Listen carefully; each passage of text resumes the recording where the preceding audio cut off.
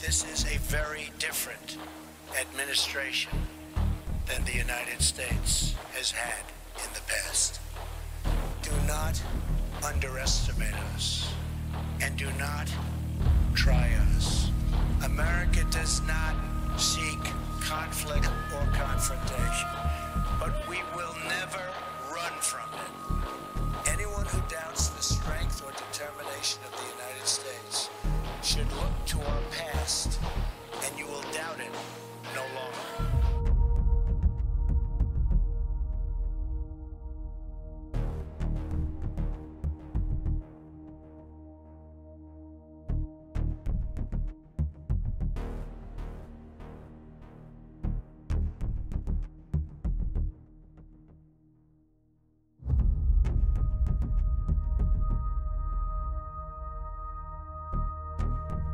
New U.S. stealth bomber is in the works, and the U.S. Air Force says it could be ready to see action by the mid-2020s. It's called a long-range strike bomber, and U.S. officials are touting it as the next generation of U.S. air dominance. So what exactly does this stealth bomber do? Well, the project is classified, and the Pentagon is being very tight-lipped about its specific aircraft capabilities. What we do know, though, is that it will fly undetected, carry conventional and nuclear weapons, and be able to hit any target on the globe. Hit any target on the globe. Hit any target on the globe.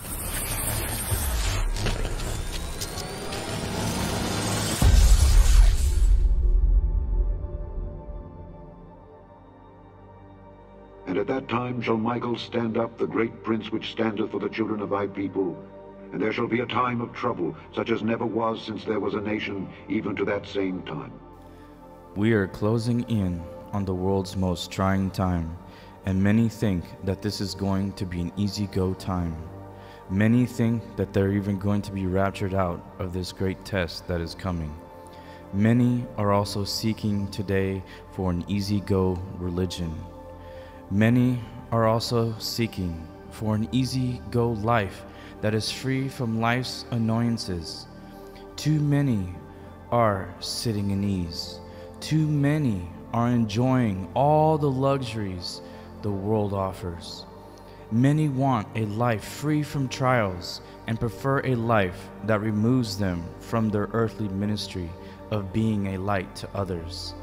Many are spending too much time patrolling other people's lives, criticizing their moves, backbiting, and focusing their attention too much on what others are doing when they should be afflicting their own souls today. We are in a time period where we need to be focusing on self while probation is ongoing. Many have decided to spend a life yielding to the temptations of this world. Many are no longer contending for the faith and wrestling against the wrath of the dragon. Too many are backsliding. Too many are sinking further into the deception. Many prefer the darkness over the light and hate it when their deeds are reproved.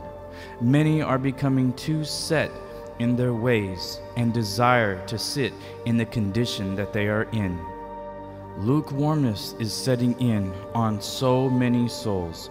Many bright lights for the Lord's cause have gone out, which have shined forth so brightly in the past. The corruption in the world has captivated the minds away from Christ. The world has drawn closer to Satan.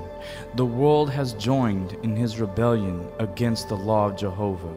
Satan's armies are training and ready to destroy the elect of God soon. They are preparing to kill every soul on the planet who will not bow down nor be deceived by the Antichrist Pope. The weak will join the ranks of Satan in the end for fear of losing their lives. Too many have a form of religion. They have sunk into formality and don't like change.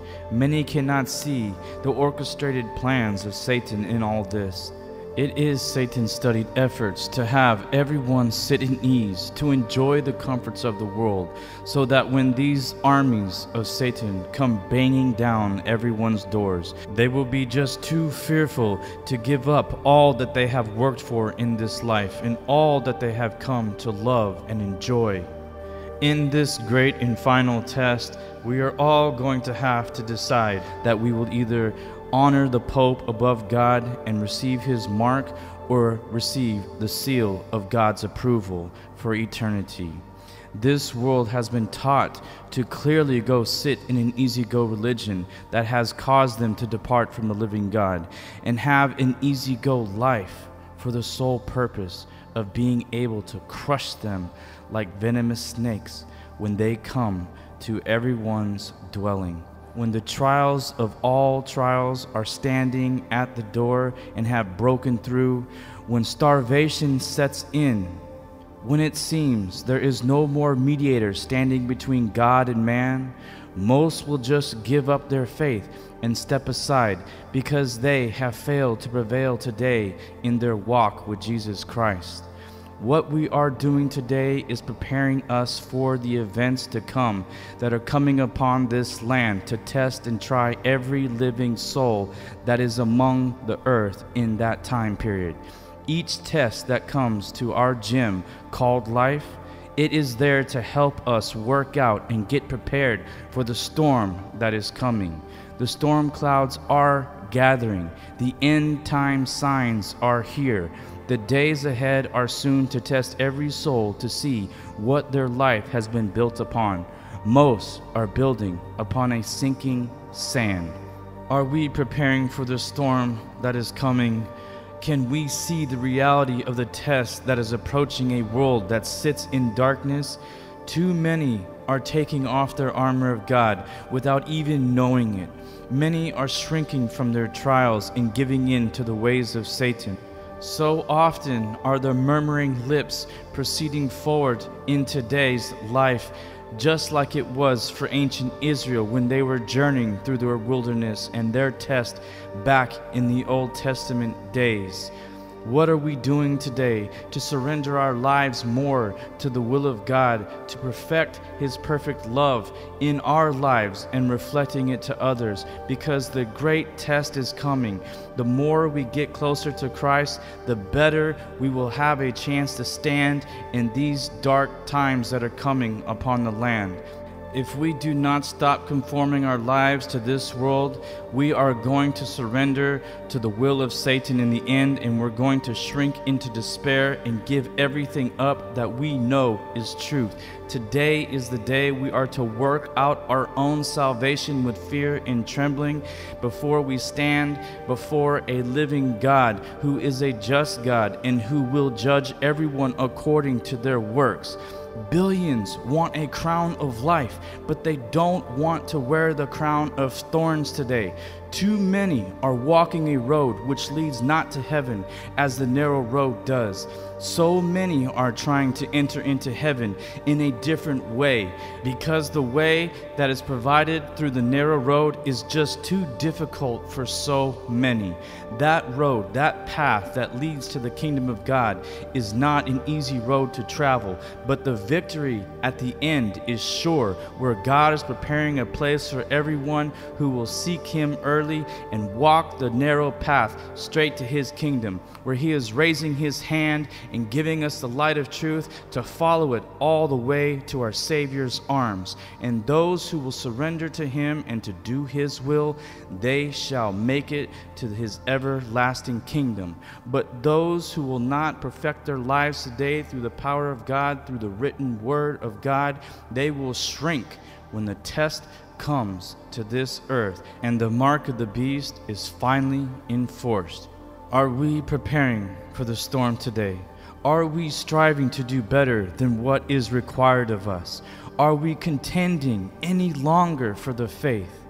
Are we going to the spiritual gym and allowing our trials to press against our life to fit us for the next to come? So often we see how people want the reward but don't want to put in the work for it. So often we hear a great lip service by so many, but no corresponding works to go with that profession. Very few want to take up the work of soul saving. Let an echoing reminder press through the ears of those listening at this moment. None shall go to heaven empty-handed. We must all join in this work and destroy Satan's kingdom, and we must break down his barriers and tear apart asunder his rebellion. We must go out and seek and save that which is lost. We must go out and work the field and plant and prepare others for the storm that is gathering in the distance. The world is sleeping, and we have been called into his marvelous light to wake up a lost, dark, dying world. We are not to bury our talents and hide them in the sand. We are not to shrink into fear and hide from a world that needs to see who we profess to be. We all need to hear the word of the Lord and prepare for the trials of our faith to increase until the time of trouble has reached its climax and billions are tested with the mark of the beast.